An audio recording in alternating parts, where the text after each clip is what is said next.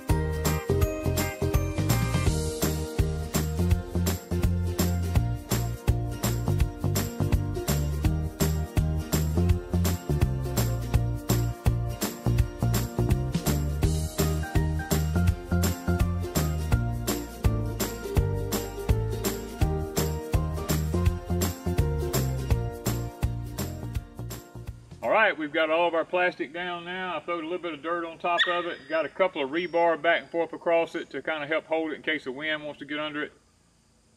We've got a lot of thunderstorms coming up, so we're hoping that the wind don't get it, but we got it laid in the direction that the wind don't normally come from, so we're anticipating it's going to be alright. Guys, this is what we've got to do here to see if we can't control some of the disease and nematodes, and this is something that probably in the near future people are going to have to be doing to their gardens, is solarizing them because of all the disease and pestilence that's coming in the country. So we're going to give it a few weeks and see what happens. That's all we can say, and we look forward to seeing what this does to our garden, see if it gets rid of the nematodes. Y'all just stay with us in the future in our gardening videos to see what happens in the future. So thank you from Deep South Homestead.